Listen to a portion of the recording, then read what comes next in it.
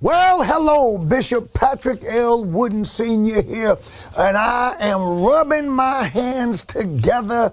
Oh, I am gnashing at the teeth, chomping at the bit, ready to teach the Word of God tonight, because the God of the Bible, my friends, is speaking, and He's speaking loud and clear. Let me tell you, God is good and worthy to be praised. I pray that you're doing well. Here I am with my little weekly invite to you.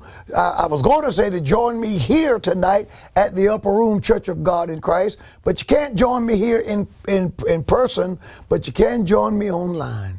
And listen, God has given me a word. I want to speak to you tonight, my friends, because listen, I see what's going on, and the God of the Bible is speaking.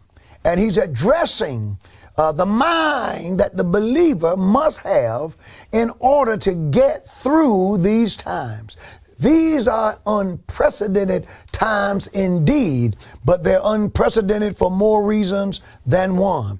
And I tell you, the leading reason is not COVID-19. It is not the coronavirus, but it is the things that are being said to you and said to me, the suggestions, the outright orders, the outrageous, outlandish things that are being said to us. And these things are designed to change your mind and to throw you off course, to throw you in disarray, to put you in a state of dismay. But my friends, let me tell you something. God is good. You know, they talk about the death count and the number of people who have died from the virus. You know, have you ever just considered that the spread of this virus may be many times greater than what we are aware of? It could be that the virus has been here much longer than we even knew that it was here.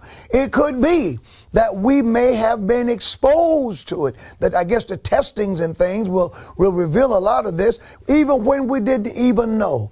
And yet God allowed the overwhelming majority of people who have come in contact with this virus to live and not die.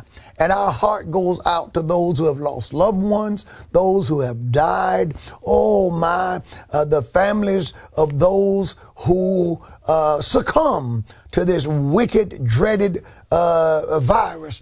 But let me tell you something. God is merciful and the Lord is good. And my friends, God has watched over us and is watching over us. And there is a word from the Lord tonight for you that God has given me. So join me. We'll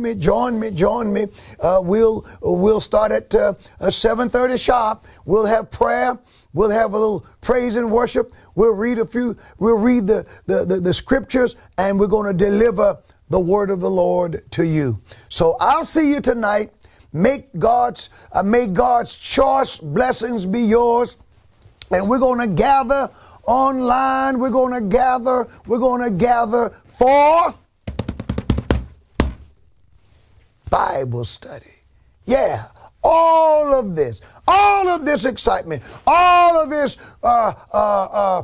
noise I'm making, all of this display, this brouhaha is all over. It's all about studying the Bible.